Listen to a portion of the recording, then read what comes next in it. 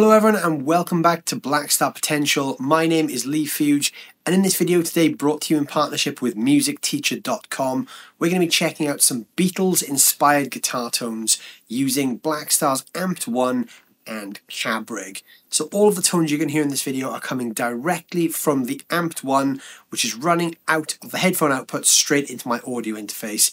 We're using the CabRig software to simulate the speakers in this video. So we're going to be checking out 3 tones that have been inspired by classic Beatles riffs. These tones are a great starting point for you to dial in some great 60s British rock sounds with your own amped setup. The guitar that I'm using in this video is a completely hollow guitar. This is sort of in the vein of an ES330 with a set of P90s. The Beatles used a lot of Epiphone casinos in their recording career, which is a similar kind of construction. So this guitar is going to be used today on the bridge pickup. That's going to get me close to some of those classic sounds. So the first sound we're going to check out is inspired by the track Come Together, and it sounds like this.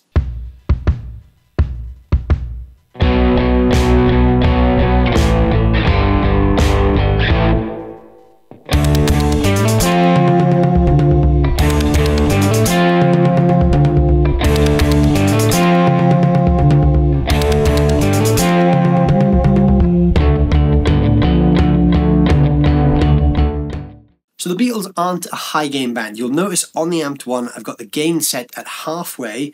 I'm on the UK voice and my EQ is not really set that extreme other than quite a prominent mid boost. So I've got the bass dialed a little under midnight and the treble a little over because the Beatles did have some quite bright guitar sounds, but the mids are really pushed. Now the reason for this is the Beatles recorded a lot of their material with small speaker amps. Now those amps, when cranked, give a very pushed mid sound. So we're trying to recreate that by doing this. I've got the reverb on just over halfway just because the Beatles would often mic things with the mic a little bit away from the speaker cone. So just to add a little bit of that space in there. And they used those classic AC combos. So I've gone with the EL84 response for that tone. The second tone we're going to be checking out is inspired by the track Twist and Shout. And it sounds like this.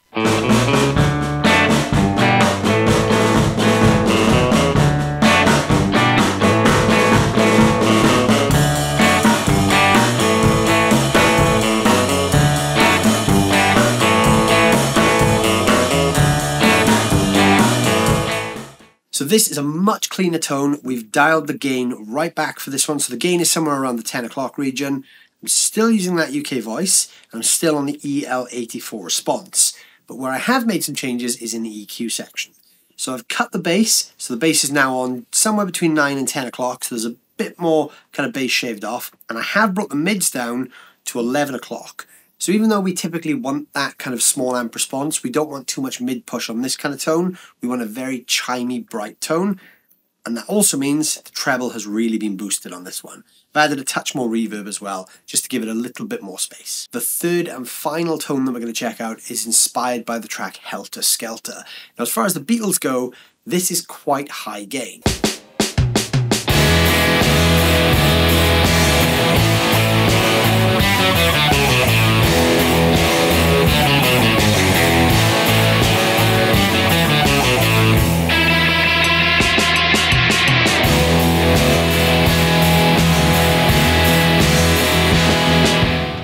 So this song, by 1960 standards, could be considered quite a high gain song. Now, obviously in the 60s, high gain wasn't really a big thing. Some bands did dabble in high gain stuff through fuzz and through cranking amps, and the Beatles were definitely one of those bands. So we've got the gain on max, and we're still using the UK voice for this. This is as much gain as you can get out of the AMPED 1 in this setup. So EQ-wise, the bass is exactly the same as it was the previous one. The mid is actually brought down just a touch, and the treble is now boosted to full because we want that real kind of cutting, almost aggressive sound. And there is a little bit less reverb on this. I'm still using the EL84 response for this tone. Alright, so now we're going to go over to CabRig and check out the CabRig settings that I've been using for this video. So in CabRig, I've actually used the same settings for all 3 of these sounds. All 3 of these sounds have been inspired by classic Beatles sounds, and I've just gone off the premise that I have one amp that I'm tweaking the EQ on to get the different tones. So the cab I'm using for this is the 2x12 classic UK combo. Now the Beatles would have used those classic AC style amps which do have 2 speakers in, so we've gone for that as our cab because that's probably the most closest thing to what they would have used. Mic-wise, I've gone with a 67 condenser.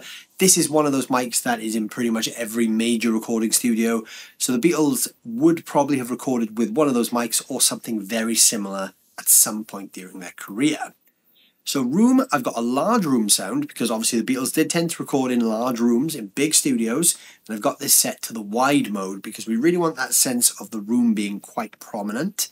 The room is set at minus 1.6 dB, so it's only a fraction below the cabinet's volume because, again, we want that space in the sound. A lot of these bands recorded loud amps with the mics pulled back a little bit, so we want to create some of that ambience in the tones. And then the master volume is set to 0 dB. We do have some slight EQ tweaks going on here in the master output as well. So there's a low cut, which is set to just under halfway, and there's a high cut, which is on 6.1. Those are just to kind of tame the frequency at either end of the spectrum. I've brought the lows down by 2 dB because the Beatles didn't really have a huge amount of low end on their guitars. They were quite cutting sounds. And then I've boosted the high mids by a dB and the highs by just under a dB.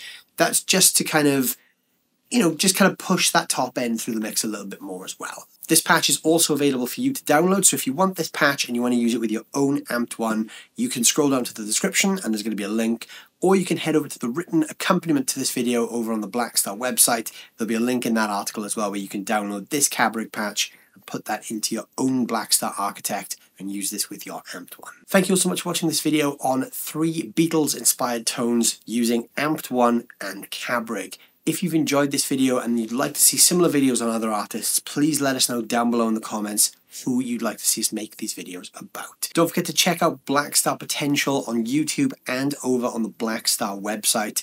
There is a ton of free guitar lessons, including tone-based lessons like this one you've just watched today, and other lessons that focus on technique, playing styles, theory, and everything in between. You can go over to the Blackstar website to check that out, or hit subscribe on the Blackstar YouTube channel.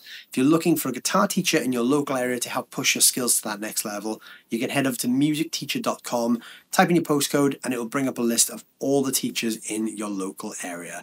Thank you all so much for watching as always, and I'll see you very soon.